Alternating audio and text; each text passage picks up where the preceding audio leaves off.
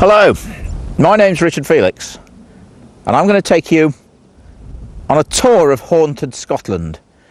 We're going to be visiting some of the most haunted sites in Scotland. We're going to St Andrews. We're going to visit quite a few haunted castles, haunted hotels and haunted inns.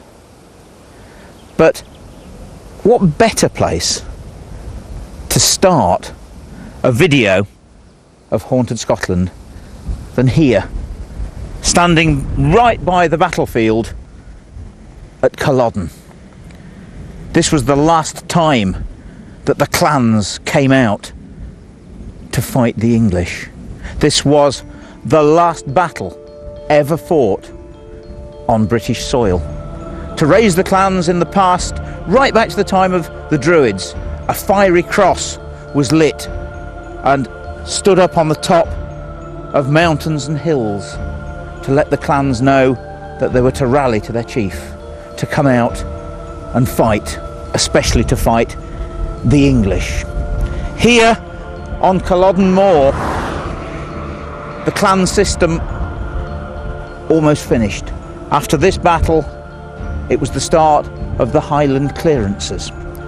Bonnie Prince Charlie stood here on this site on the 16th of April 1745. He got approximately 4,500 Highland soldiers with him, Jacobites. On the other side over there, the Duke of Cumberland, Charles's cousin, waiting with at least 12,000 British soldiers. The battle was over almost before it started. The Highlanders were slaughtered by the British on this very spot, and the embers of the fiery cross were extinguished here on this very battlefield. And of course there are many ghost stories. Most of the Highlanders still lay buried here on this battlefield, as do the British soldiers that were also killed.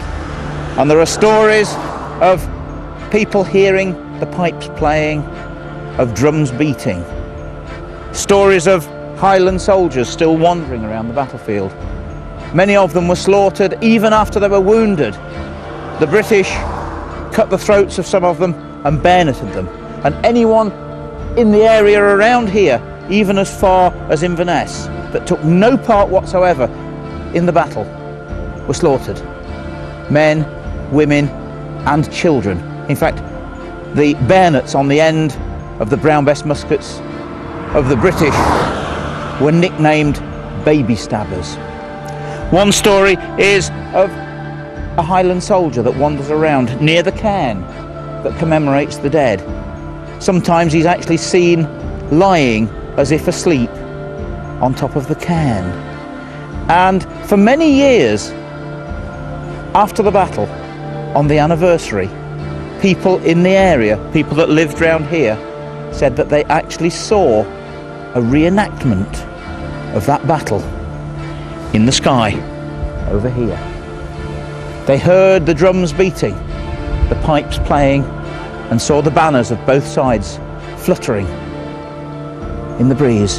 And they even said that sometimes they could recognise some of the people that actually took part and died here on this very sad battlefield. So, settle back, give me your full attention, turn down the lights, and let me take you on a tour of haunted Scotland.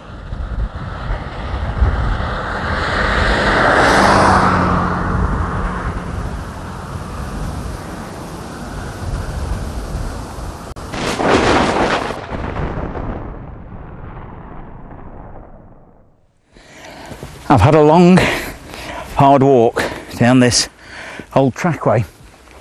I'm very close to Galashiels, and I've been looking for a place called Buckham Tower, and guess what? I found it. It's taken some doing. I'm a bit tired, but yes, this is the one, this is it. Now, this tower goes back to the 15th century and was actually given by King James V of Scotland to a man called Pringle, the Laird of Buckham. You can still see the original windows in it, and up here, which are on many Scottish towers similar, is the gun hole, where the gun was pointed through there and could be traversed backwards and forwards, of course covering the road, the trackway, which went right past here. But there is a very gruesome ghost story to do with this tower, so I think we should wander up and have a look inside.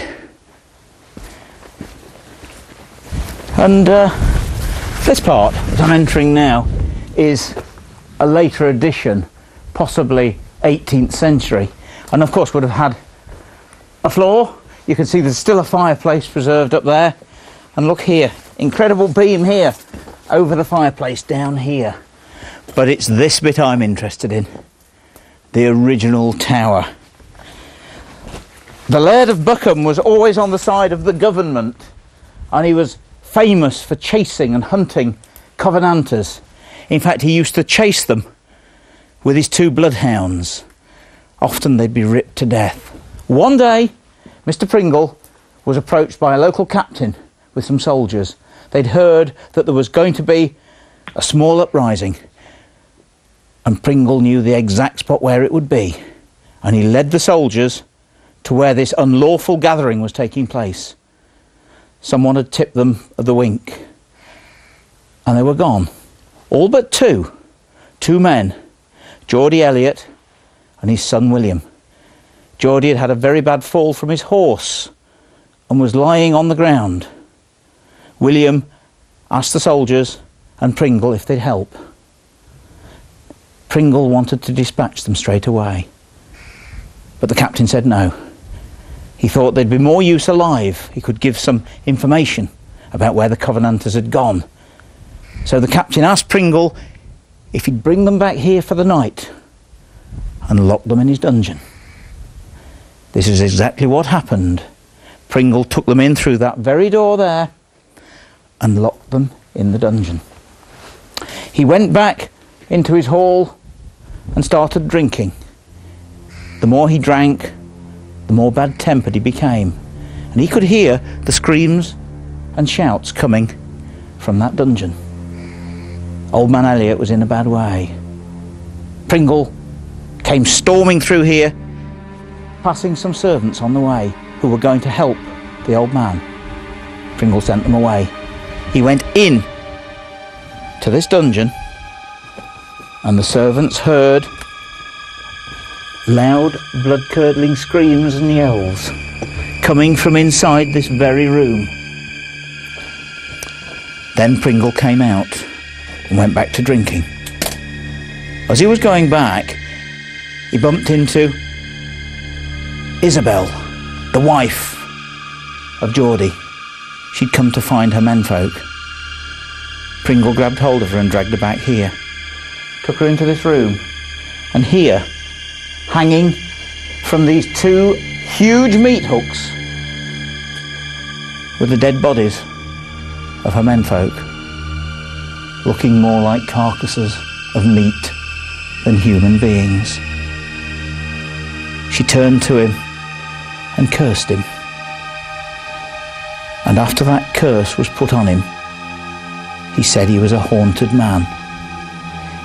He used to have dreadful dreams of being haunted by hounds, chased by hounds.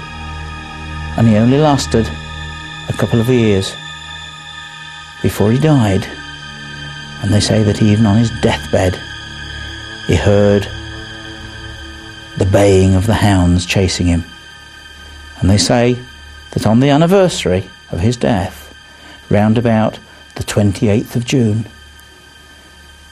people still see the ghost of the Laird of Buckham wandering around this place.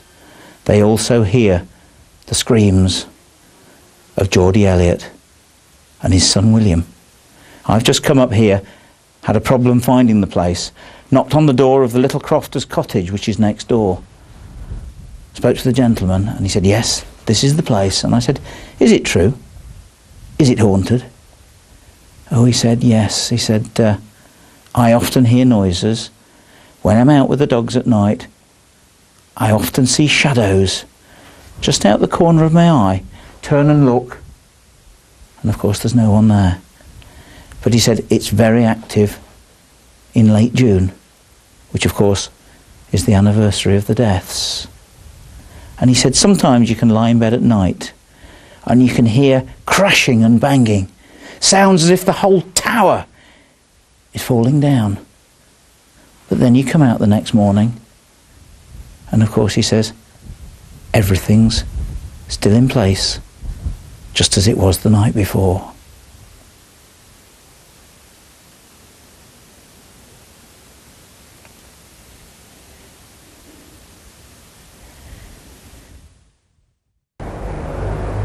And it's not every day that you actually find a pub that openly advertises the fact that it's got a ghost, to such an extent that it's mentioned on a plaque on the wall. This is in fact the second oldest coaching inn in Scotland, and according to the plaque believed to be the oldest inn in Peebles. But it also states on the plaque the Cross Keys was a favourite haunt of no less than Sir Walter Scott, and is featured in several of his novels. The original landlady, Marion Ritchie, was the prototype of Meg Dodds from the Waverley novels, and still is believed to benevolently haunt the inn to this day. Why does she haunt this pub? Possibly because she was such a character that she still lingers to this day. Perhaps she believes that no one can do the job like she did. She's not been seen on many occasions. She's more of a poltergeist. She moves things, things blow up, glasses move. But she very much uses her powers through electricity. Televisions switching themselves on and off, lights coming on, telephones. The landlady's told me that one of her friends actually saw the ghost standing behind the landlady, obviously watching her, making sure that she was in fact doing her job as well as Marion used to do it. But there's a very haunted bedroom. They tell me that lots of people actually come here and ask if they can have the haunted bedroom for the night. So I think it would be a good idea if we went inside, see if they'll let us have a look at the very room number 5. So come with me.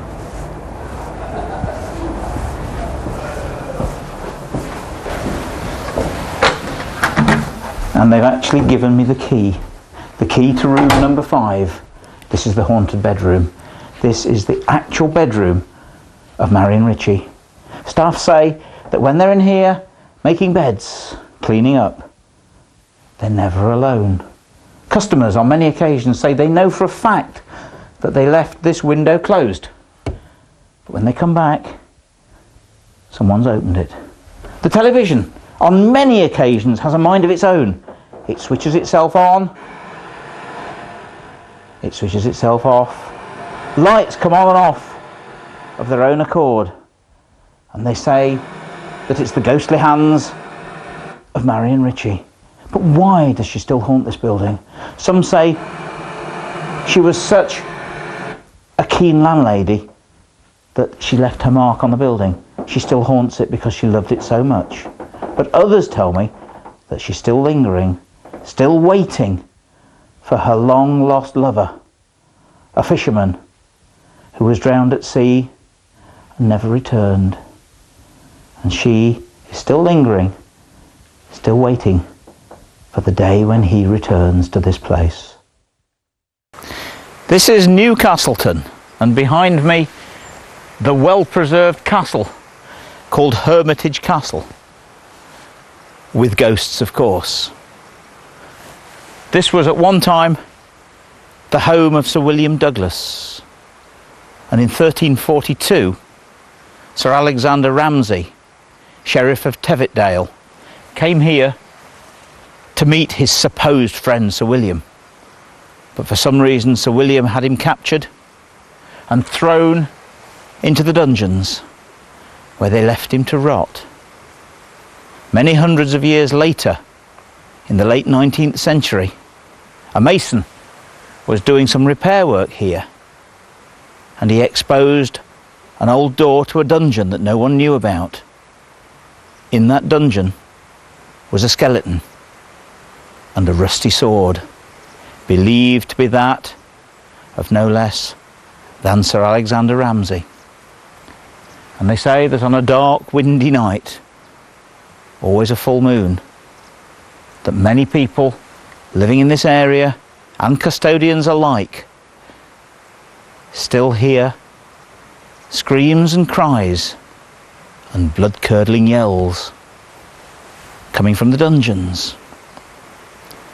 This was also, for a period of time, the home of James Bothwell, Earl of Hepburn. He, of course, married no less than Mary, Queen of Scots. They say that he had a hand in the murder of her second husband, Darnley. And there has been seen a ghost here wearing a long white dress and a white veil.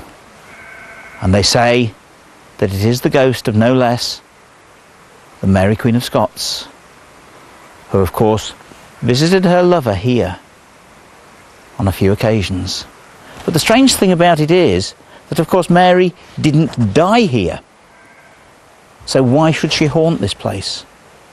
I think it may be something to do with the fact that this woman, Mary, one of the most famous women in the world, had such energy, such a presence, such an aura, that she left a part of herself.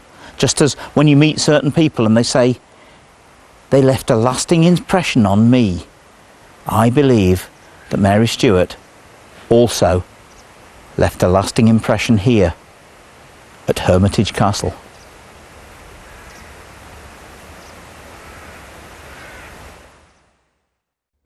Stirling Castle, perched high on a volcanic hill, has always dominated the north-south, east-west routes through Scotland and has played a major part in the struggle between Scotland and England. Many famous Scots have been involved with this castle. William Wallace, Robert the Bruce, Bonnie Prince Charlie. It was here at this castle at Stirling that King James II stabbed the Earl of Douglas to death and threw his body 250 feet over the ramparts onto the rocks below. They say that the ghost of the Earl of Douglas still haunts the rocks at the bottom. But there are two major ghosts here. One, a green lady that haunts the castle, is a harbinger of ill luck, of bad luck. This place, even to this day, is still a military garrison, and many soldiers have reported seeing the Green Lady. A cook actually cooking a meal for the officers' mess, and the meal was late because of it, was alone in the kitchen. He sensed a presence. He realised he wasn't alone, turned and saw this green hazy mist standing by the cooker. He fainted, and as I say, the officer's meal was late. Many sentries have reported seeing the ghost of the Green Lady, and one sentry, late at night going to relieve another, came up to him. He was motionless, slumped over the battlements, his rifle lying on the floor. The soldier was stone dead, his mouth open and his eyes staring in disbelief, as if he'd seen some awful figure that obviously frightened him to death. It's also believed that the Green Lady could be one of Mary Queen of Scots' servants.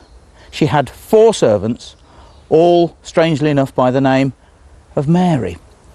Mary Queen of Scots spent quite a lot of her childhood days here at Stirling Castle, and on one occasion this Green Lady, this Mary, saved Mary Queen of Scots from burning to death.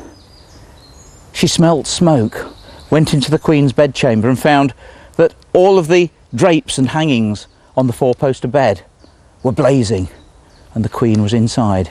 She of course saved her life, And Mary actually said later that on one or two occasions she had dreamt nights before that she was going to burn to death here at Stirling Castle.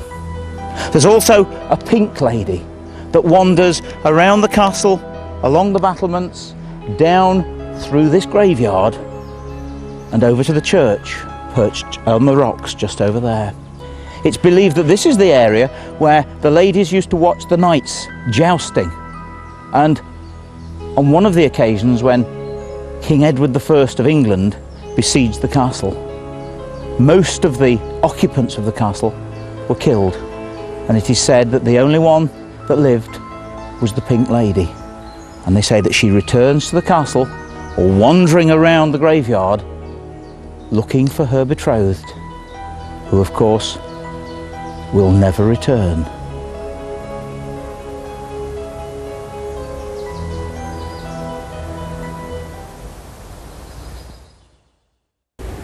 And I'm in St Andrews, probably one of the most famous views in the world behind us here, but we're not here for golf, we're here for ghosts, and with me is Shirley Young. Shirley, you do the ghost walk round St Andrews, and of course you're dressed as a rather famous witch of St Andrews, and there's a reason of course that we're standing here, not just for the golf course, but it's the hill, isn't it? Yes, this is the Fairy Hill, or the Witches' Hill, where witches were burned at the stake during the Reformation. Actually on this where we're standing now.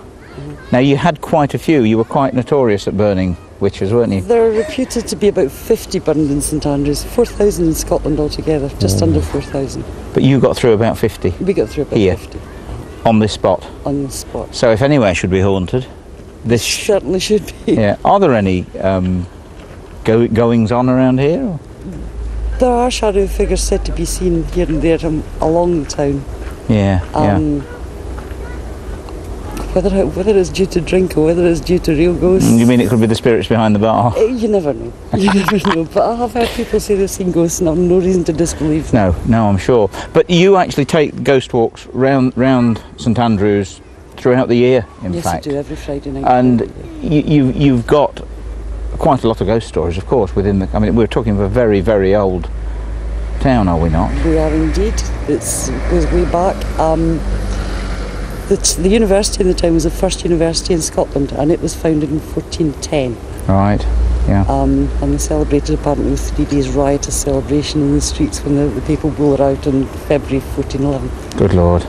And here, of course, we're standing, as I said, you said on Witches' Hill, Fairy Hill. There's also a monument in front of us to 5 Protestants that were also burnt in St Andrews. That's true. So you really do have quite a lot of death and torment and terror that must have gone on. Obviously, that's why it's such a haunted place. But you've got a special spot, of course, where you're going to take me to now, because we obviously not going to do the whole of your ghost walk, but there's a good place, I believe, up the road, the cathedral. So hopefully we'll see a spirit. You never know. Do you think so? You never know. Would you like to lead on? Certainly. Okay. Now, Shirley, we've stopped for a very good reason. There's some initials here in the stonework. Someone die here? Patrick Hamilton in 1528. He was burned on this very spot. Wow, and he had a rather nasty death, I believe. He did. They weren't used to executing people by burning at that time, and the executioners used green wood for the pyre. So basically he choked to death in the smoke before he was burned to death. And it took him 6 hours? It took him 6 hours. Oh my gosh. Until 6 in the evening. So he would have had a rather tortured soul, to say the least, yeah? I think so. My goodness me. And what about the stonework up here? I mean, there's something rather special in the stone. Look, 6 stones from Bishop Kennedy's coat of arms, 6 stones up. Yes, there's a face. This is his face. That's Patrick Hamilton's face. Patrick Hamilton's face is said to have imprinted there when his soul collided with the tower in its haste to reach heaven. Oh my God. Now the thing is, I'm a great believer in an idea known as the stone tapes, where they believe that stone has certain properties very similar to recording tapes, and that they believe that after a tragic and traumatic death, the stone can actually hold a recording, made just before the death took place. But this adds to it in a way I've never seen before, because we're actually talking of an imprint, a recording made in that stonework, almost, if you like, an early photograph of Patrick Hamilton just as his soul was leaving his body. That's what they say. That is amazing. I've never seen anything like it anywhere in this country. Shall we carry on to the cathedral? And here we are outside the walls of St Andrew's Cathedral. That's right. Now mainly derelict, of course. It's still the longest extant example of medieval walling in Scotland. This is? This is. It contains 22 acres. Right. Has 13 remaining towers. And this, to me, looks like a spooky old tower. This is a square tower, and it's supposed to be haunted by the ghost of the White Lady. Right. This is actually the fishermen's area of the town, between here, the harbour's just down there. And fishermen and their families wouldn't walk past here, they would run past here as it got dark. Because several people had seen a lady dressed all in white walking along the ramparts, back and forward. Right, yes. Eventually curiosity got the better of people, and in the early 1800s they broke into the top part of the tower. Yes. And inside that room they found coffins, and in the coffins they found the perfectly preserved bodies of men, except for one in the corner, which contained the perfectly preserved body of a woman, dressed all in white, white gloves on her hands, long dark hair. So they sealed the tomb up again and went away. And 20 years later, Dean of Guild W.T. Linskill, who collected ghost stories, broke into that tower again. But this time, all the coffins were broken, there was a jumble of bones, no beautiful white lady. Good Lord. It remains unsolved to this day. I say. But they do say since then that if you put your hand through the wall here, Yes. you may well shake hands with a ghost. But if you do, you'll die within the year. Do you want to try it? Shall I try as well? No, there's nothing there. Shirley, that's fantastic. Now, tell me, you do these ghost walks throughout the year round St Andrews. How do people, if they want to come on one of these incredible walks, how do they do it? They just phone me. Right. And book on, and I'll turn out. Fantastic. Almost any night. Shirley, it's been a pleasure meeting you. Thank you very much indeed. Thank you.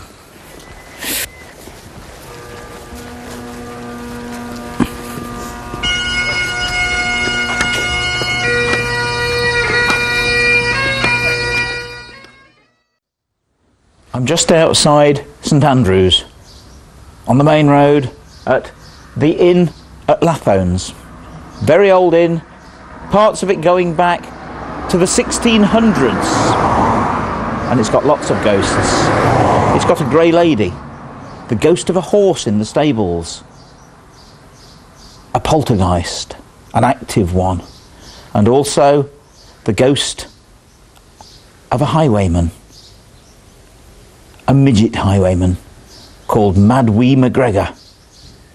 So I think the best thing to find out is to go inside, have a word with the landlord, and see if we can find any of his ghosts.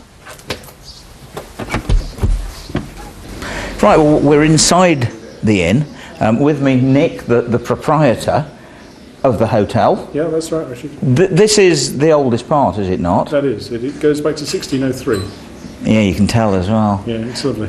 And you have experienced something, actually. I have, but not. I didn't even believe in ghosts before we bought this place. Nah. And that was 7 years ago, and we've had some very interesting things happen. What sort of, I mean, to you personally, or? Well, only one. In fact, that was the turning point for me, because I was in here doing a whiskey tasting for a group, and they were all sort of seated round, and we were just about to start the whiskey tasting. They were taking the mickey out of me and my ghost. Right. And as all people of a sudden, do. The tools here and a few others, yep, just picked up and moved across the fireplace and sat down over here, just like that. So, right in front of everybody. Everybody saw it. Everybody. And I presume you'd got your back turned. I had my back to it. I turned round, and it was midway over at that point, and you've never seen 30 chaps go so quiet in your life. So it didn't. It wasn't thrown across. No, not at all. It just came was across slowly and gently, and just sat itself down. Didn't crash to the ground. No drafts in here? No, come off it. None. I mean, all I can tell you is whoever did it has a very serious sense of humour.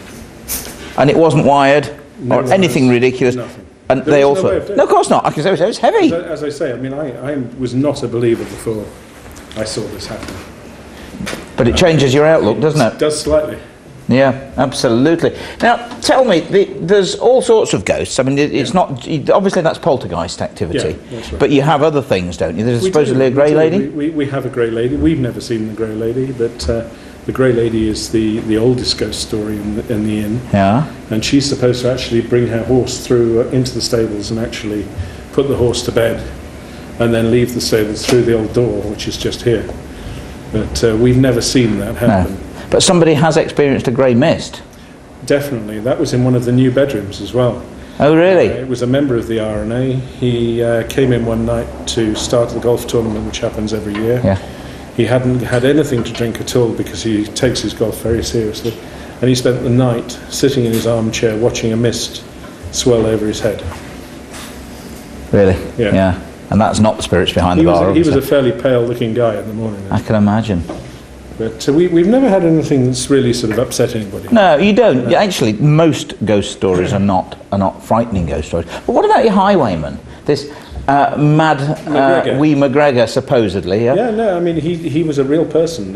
We had an ex-professor from university help us do the history of the inn. And McGregor was a highwayman in this area at about 1600, 1603. Yes. And he was noted to use the local inn. Well, we're the only inn in this area, so we've assumed that it was us that he used. And I presume he worked the highway, the roads up and down this here. was the original road that people came in and out of into St Andrews, and they would use this as the stop-off before they take the animals down to the market. Yeah. So he'd catch them either on the way in or on the way back out. Rob them, take the money or whatever, and then... So he is a real person. Real person, absolutely. And reputedly, again, haunts Yes. the area around here, the road. That's right. And possible, because again, it was stables here. Yeah. Every possibility that in here as Yeah. well. So you've actually got a plethora We have. of We ghosts have. We have. in the building. Yeah. And I presume, like most places now, you actually do get people that know about it and want to come and stay in a haunted hotel. More and more people are getting into this now. Yeah, and we they have love it. a lot of people coming from all over the world, in fact, who Yeah. pick us. On your website, of course. Off our website, and in fact we run a ghost tour out of Germany with a German tour operator, Really? where they stay in haunted hotels all over Europe, Yeah. but predominantly up in Scotland we have one. And they make for you, of course. Absolutely. Nick, that's been fantastic. Great. Thank you very much for problem. letting us into your property. Thank It's been you. a great pleasure to have you. It's day 2 of the Scottish ghost tour. It's been a long way. We're near Stonehaven. The wind's howling. I'm getting more tired and more dishevelled, but we've just come across what I would say is the epitome of a Scottish castle, perched on an outcrop in the sea, not far from the Grampians. This, well, I've never seen a castle like it, and of course I've been down and had a word with the custodian, and guess what? It's haunted. There's various ghosts here. Yet again, Mary Queen of Scots stayed here. So did her son, King James VI of Scotland and First of England. No reports of Mary haunting it, strangely enough. In 1685 there were in excess of 150 prisoners of conscience locked away in this castle in a dirty, dark dungeon known even to this day as the Whig's Vault. Quite a few of those prisoners died, and I'm told that there's a rather nasty presence in the dungeons. The custodians don't like going down there on their own. And yet another green lady that's been seen, a green haze or mist, seen in various parts of the castle and in the tower. A ghostly dog, a large sort of deerhound, young dog, rather thin, seen by the custodian, Mr. McGregor. he went to tell some people to keep the dog under control, and the dog just vanished. He's seen it on 2 or 3 occasions. A German tourist came to complain to him about the large dog that was wandering around and then suddenly disappeared. A young girl of about 13 years of age, dressed in sackcloth, has been seen wandering around. People, visitors, have come up to the custodians to tell them that there's a little girl wandering aimlessly about. Seemed as if she was looking for her parents.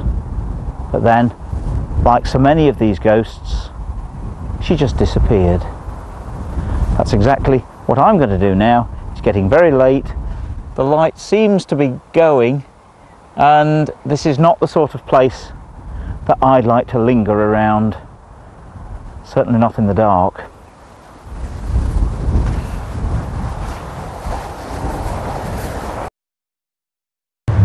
Right, I'm in Inverness, capital of the Highlands. With me, Davy the Ghost.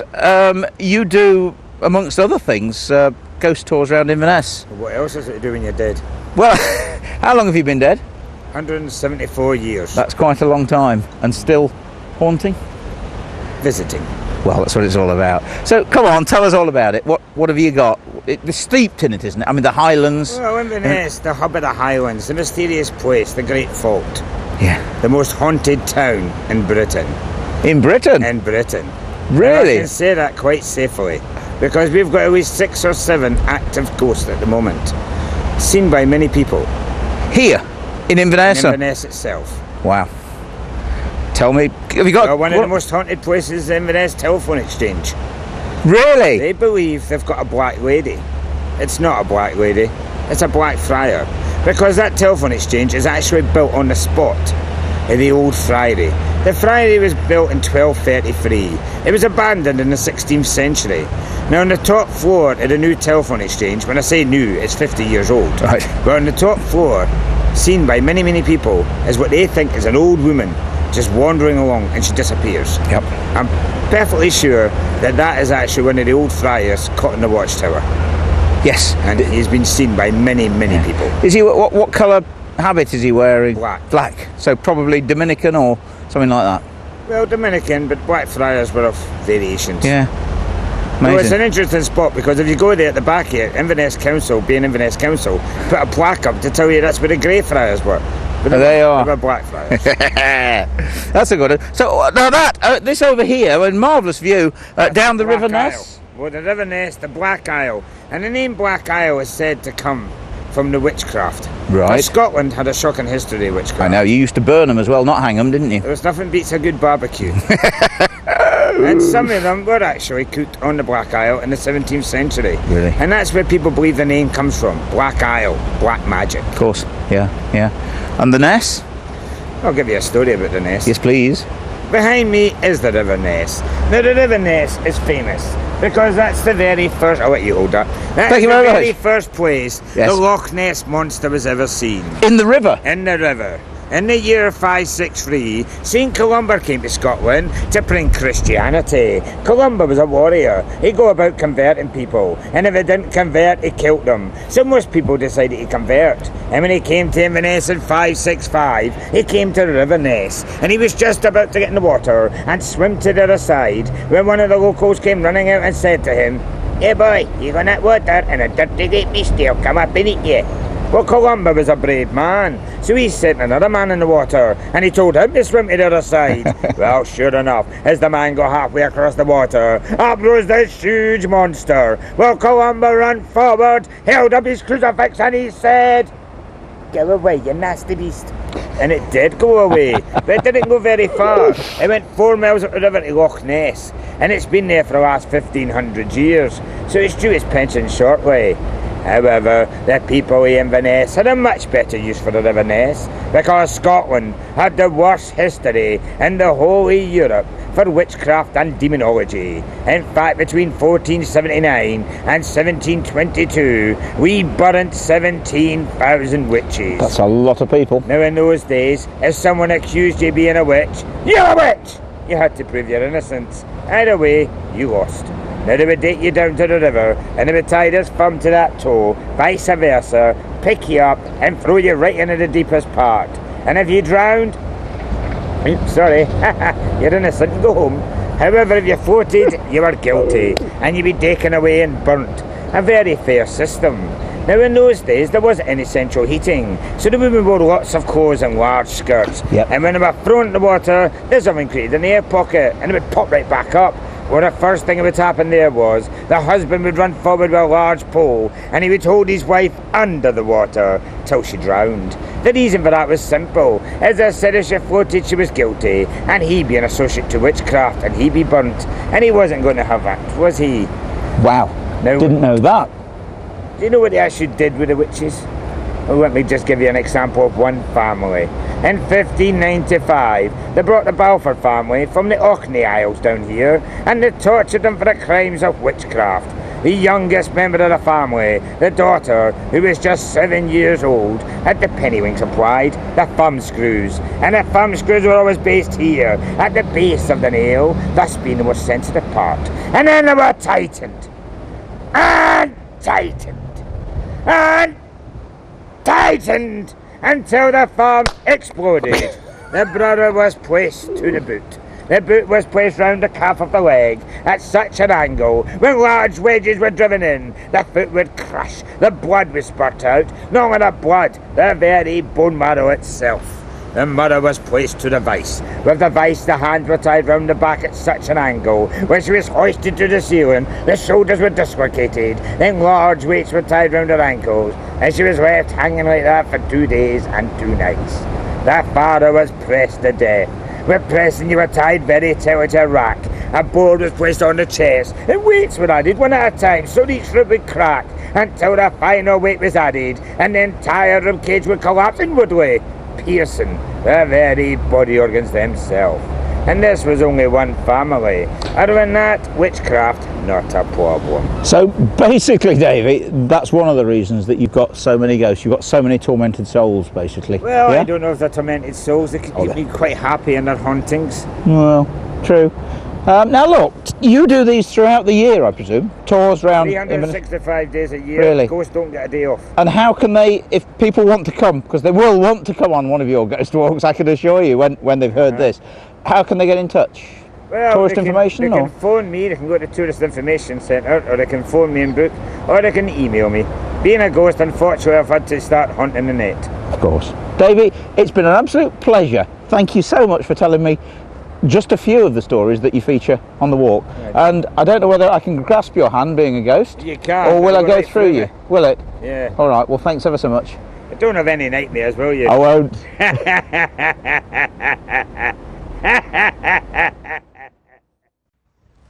This is Greyfriars Churchyard. This is one of the most incredible graveyards I've ever seen in my life.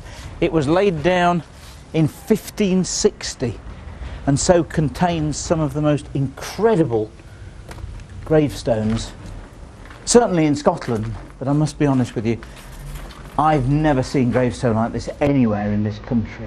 It's something very special. This has been a scene of body snatching, witches, burials, paganism. And the church was actually built in 1620, and in 1638 the National Covenant was actually signed inside that church. It's always been a place of hauntings and of ghosts. But in 1998 a very strange phenomenon started when people walking through the graveyard were attacked by unseen hands. People were pushed over, people were bruised, people were scratched, and in fact 24 people in all were actually knocked unconscious in this graveyard. A lot of psychical research was done, and the entity that was causing it was labelled the Mackenzie poltergeist. The houses around the graveyard were also disturbed by this poltergeist. Stones and bricks were thrown at the walls, and vast amounts of pottery old-fashioned pottery were also thrown at the houses. 2 exorcisms were done here, and the actual area where that poltergeist activity took place, even now, is actually chained off. Now, I find it strange that there should be such poltergeist activity in a churchyard, because although they appear to be spooky places, and when you look at some of the emblems on the walls and on some of the gravestones, you can understand why they are spooky. But to be honest with you, graveyards aren't usually the most haunted places. It's said that the first person to be buried in a graveyard comes back as a ghost to protect all the other souls and spirits in that graveyard. But again, it's not usually poltergeist activity, because poltergeists are usually energy forces using the mind of a living person, the energy of a person, usually children, especially girls reaching puberty. So why this graveyard should have been so haunted by the Mackenzie poltergeist, no one really knows.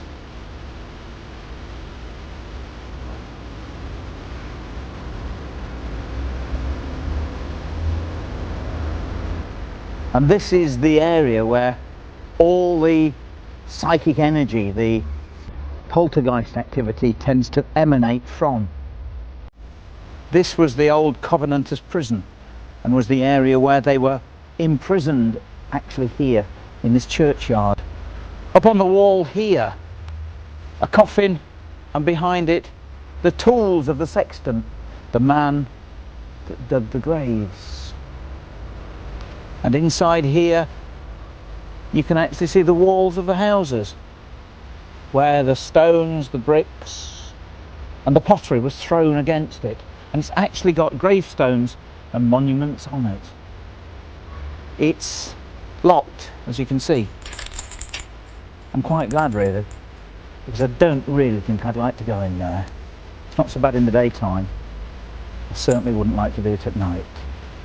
But just before we leave this place, there's an even more important story. The story of Greyfriars Bobby, a little shepherd dog. So let's go and find his master's grave before we leave.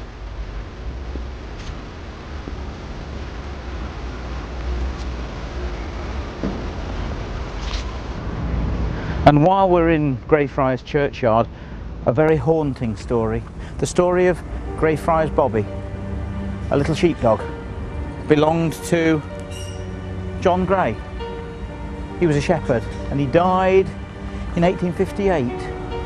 And for 14 years, that shepherd's little dog kept a vigil here by his gravestone, until eventually, in 1972, the broken-hearted little dog died and is buried, obviously not in the churchyard, but very close by.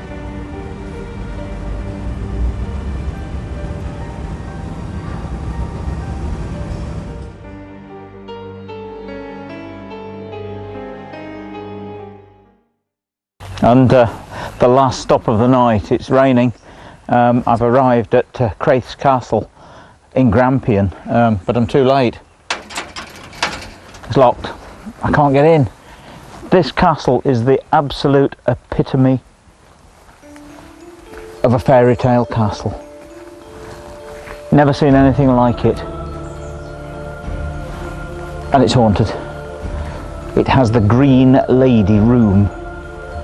It was the family home of the Burnett family, and in the 18th century, a girl believed to be either a daughter of the Burnett family or a girl in their care had an illegitimate child. She was seeing one of the gillies. The gilly was immediately discharged from service, and the girl and the baby disappeared. Some say that she went off to live with the gilly in far-off lands. Nobody ever knew. But soon after she disappeared, a lady in green, yet another green lady, started to appear here at the castle. And she was often seen in the room known as the Green Lady Room, carrying a baby in her arms.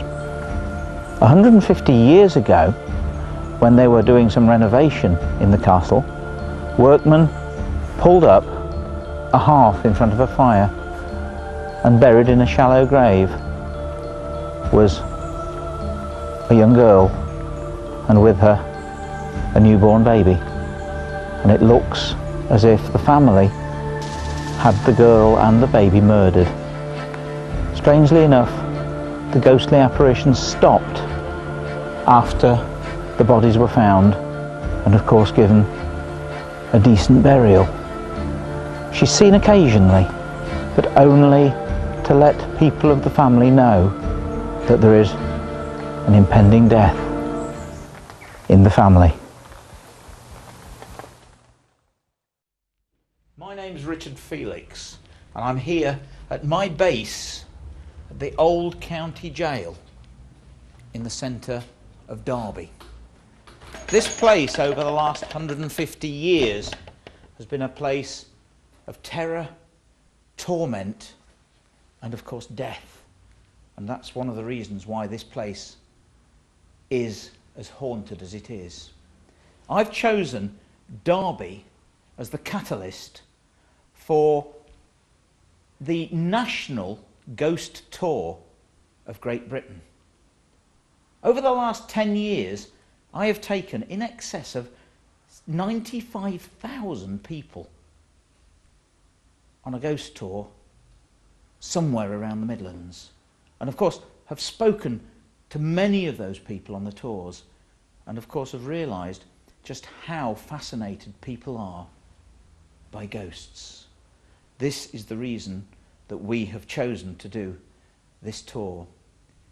The video that you've just watched is a part of that series, but I want your help. If you have a ghost story, then please either email me or write to me at the address that you'll see at the end of this video. Of course, you must remember that after speaking to so many people, I think I have an ability to be able to see through some of the stories, to be able to differentiate between a story that is true or a story that's made up. And of course, you must remember that 8 out of 10 ghost stories can be explained, but it's the other 2 that you've got to worry about. I hope you've enjoyed the video. Do sleep well and don't have nightmares.